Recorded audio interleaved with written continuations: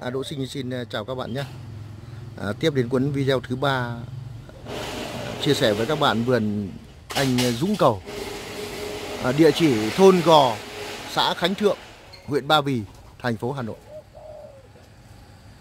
Một đặc thù vườn cảnh là sân vườn của một quán cà phê. Anh trang trí rất là râm mát với một cái khu sinh thái yên tĩnh.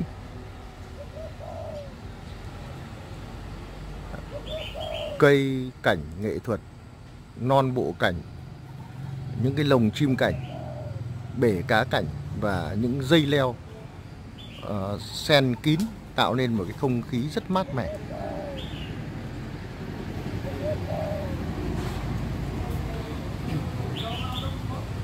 Cái bệ lan này mà đến mùa nở hoa đẹp như tháp. Vâng, đây là một cây ổi, một bệ ổi tương đối đẹp đấy.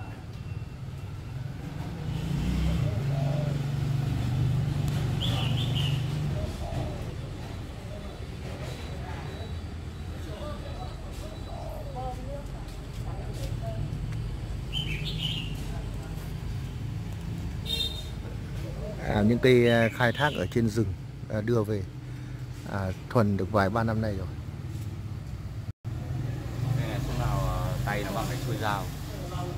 Nó phải nuôi đến thế đấy thì nó mới cân đối với cái bệ thân. Quả đấy rồi.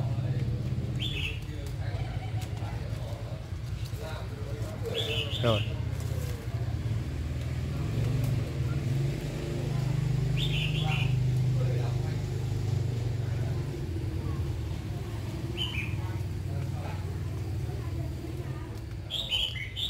Những cái vết này sau lại phải xử lý hết. Ấy trong bôi keo mà thôi.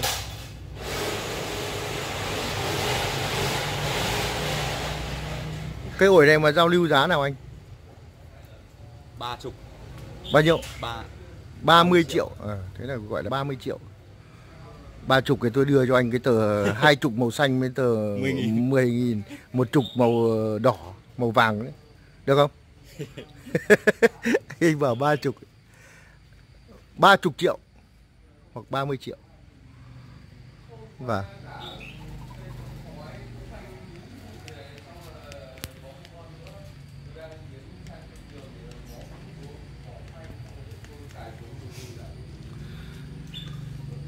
chia tay với bệ ổi, chúng ta đến với một số cây ví dụ như chuối này. Cái chuối thì cũng là bạt phong. Những cây chuối, những cái phôi chuối.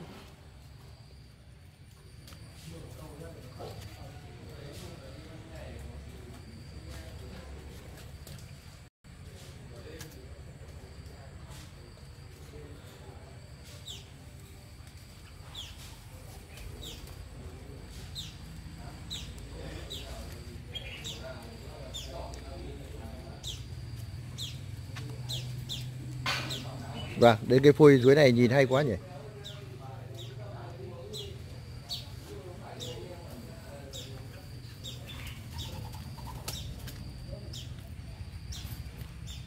Cái này sau vót thế này cho nó nhỏ bớt đi bác nhỉ? Vâng. Đặt theo hướng khác có được không hay là cứ về hướng này?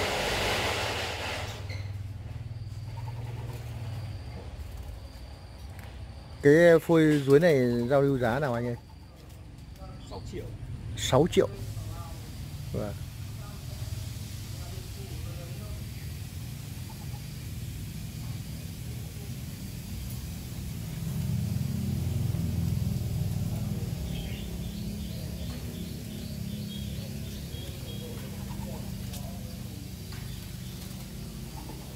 Đây là một phôi ổi dáng hoành.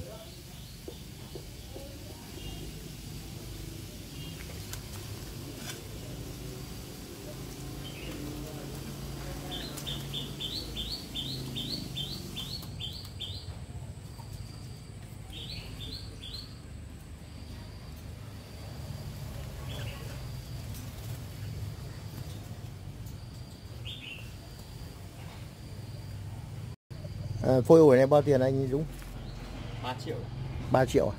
Rồi. Vâng, cũng nói về ổi. Một cái phôi ổi gồm có 4 thân song siêu này.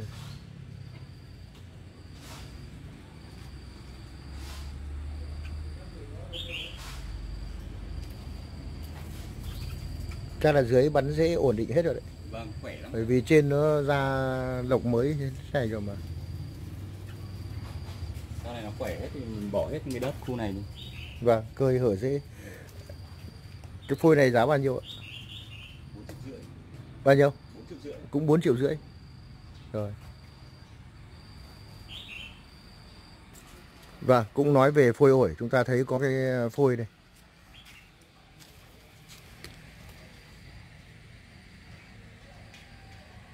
Sau đó chuyển hướng ngoặt về một phía. Và anh Dũng, hình như tôi đọc được suy nghĩ của anh đang tạo dáng bạt phong đúng không? Đấy. Cũng có hoa rồi. Rồi, hoa đấy.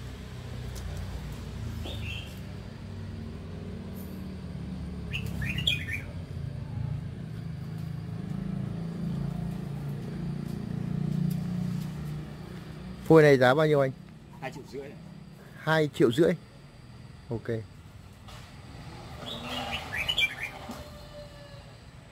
Và chúng ta thấy có một số những cái phôi tầm nhỏ phía mặt bàn bên này nữa.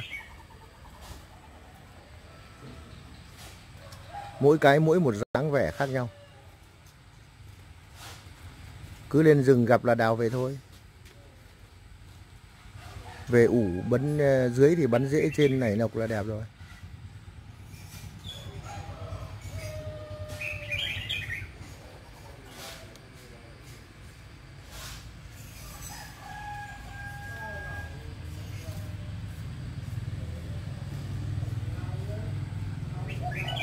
Hai cái phôi này mỗi phôi bao tiền? 1,5 triệu. 1,5 triệu một cái.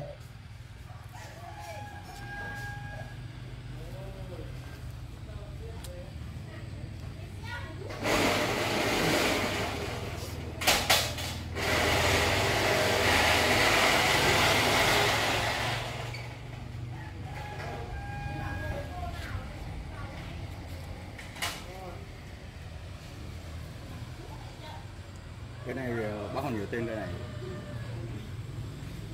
Hình như em xem bác quay một bác đại gia ở trên Thái Nguyên, như bệ đẹp. Đây là mầm của nó mọc lên này à? Vâng. Cái bệ nó lũa này kìa. Đất của nó đấy, lũa đấy. Nó rơi vào vài trăm năm này những cái này. Đúng rồi. Cái này gọi là rừng thôi. Cuống nó đỏ nhỉ. Hoa đẹp lắm, hoa nó trắng một tròn như là quả cầu. Thơm mình lắm. Lâu mình cũng không nhớ. Bởi vì nó sống chủ yếu dưới... nó nhiều loại cây quá, mình tiếp xúc rồi đến hàng nghìn loại rồi. Hỏi người ta sao là cây gọi là cây tên khoa học nó như ở địa phương hay gọi cây cửa nước. Gừa. Cây Cửa nước. Nó sống chủ yếu dưới bùn. Dưới nước.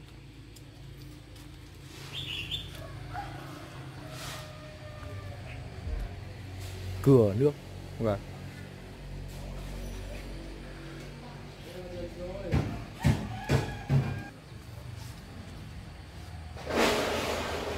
Vâng, và đây một cái bệ ổi cũng rất lớn.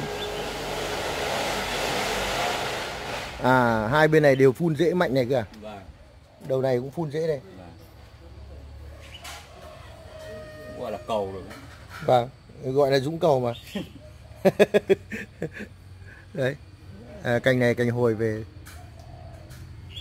Cái điểm này anh đánh là nó có bị nứt toác không? Nó gãy em bó lại, chắc là bây giờ liền mạnh rồi. Đấy rồi. Cứ để mãi nhá, đừng có rửa ra vội sớm. Vâng. Để tránh nước nó vào. Vâng. Sau này chỗ đấy lại trở thành cái vết gãy vuông góc lại đẹp.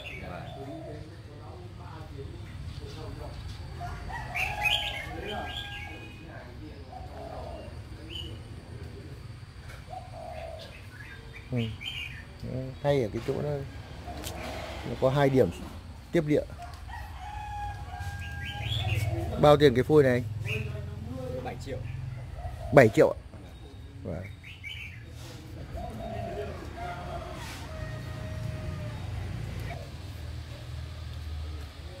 Vâng, ở vị trí này tôi thấy anh cũng có cái bệ ruối lớn này. Ruối này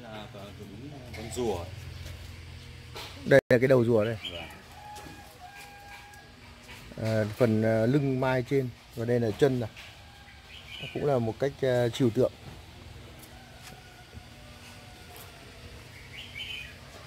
Kim quy.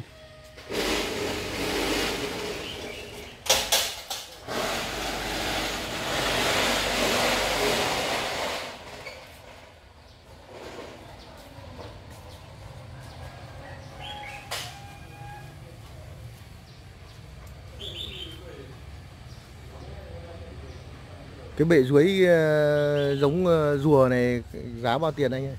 11 triệu. 11 triệu. Và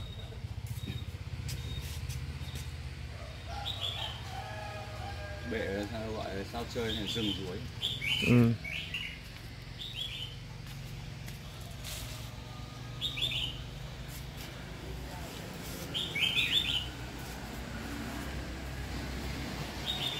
Bên này là bệ cây khế.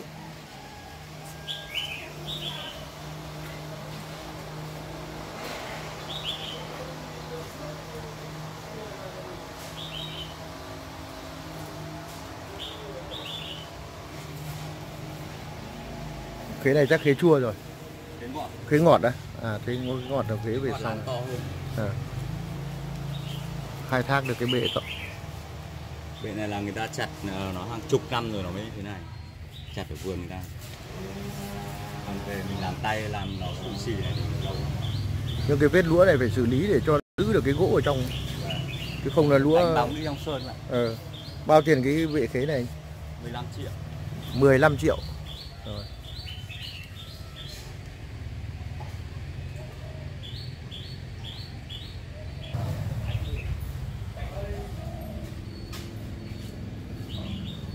Và đây là một gốc sung, nhưng mà có tên là sung mật.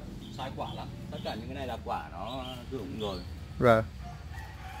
Hay gọi là sung ngoã ngoã đấy hả?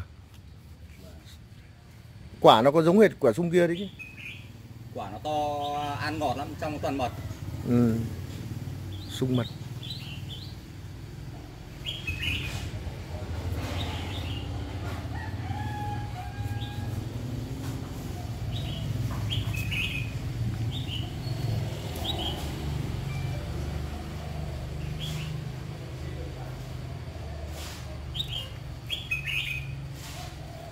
Cái bệ này bao tiền anh ơi?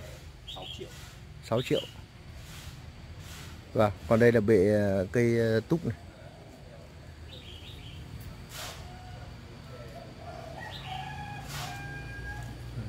Ra lộc này.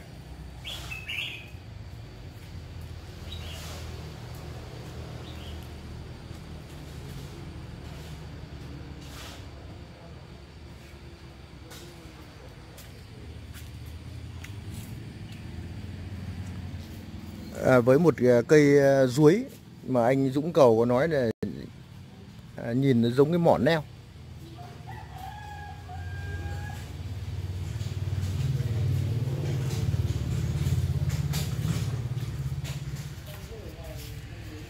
Vâng, đây là cái vị trí cái mỏ neo bỗ xuống này.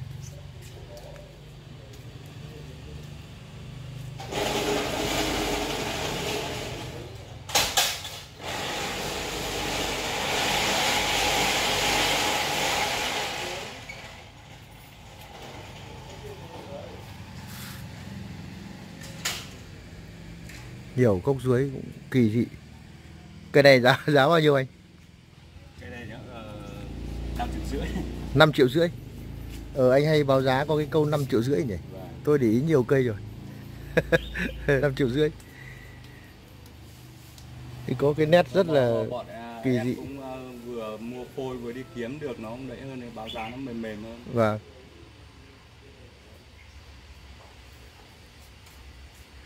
Cứ đi lên nương, lên dãy, lên rừng gặp những cái gì nó hay hay thì mình lôi về. Đi cũng phải Vâng. anh em kiếm được nó đem về nó bán. Vâng, lôi về mình cứ ủ. Đổi bia, đổi cà phê cũng được. Thì cứ cho nó một bữa say đi là xong.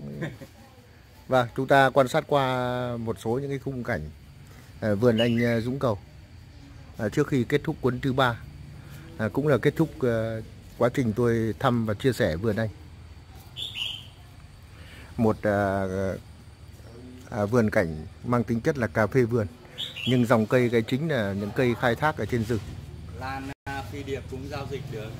Và Phi điệp toàn bao bì đấy. phi điệp với những cái giò lan phi điệp như thế này mà các anh em mình đến thăm được trực tiếp vườn thì sẽ yêu thích, sẽ cùng anh Dũng giao lưu. Số điện thoại của anh Dũng Cầu ở dưới dòng chữ Dũng Cầu ở trên màn hình ở phút đầu và phút cuối của các cuốn video. Và Đỗ Sinh xin dừng video tại đây. Xin cảm ơn các bạn đã theo dõi, đồng hành cùng với Hương sắc Đỗ Sinh. Xin chào và hẹn gặp lại ở những chương trình sau.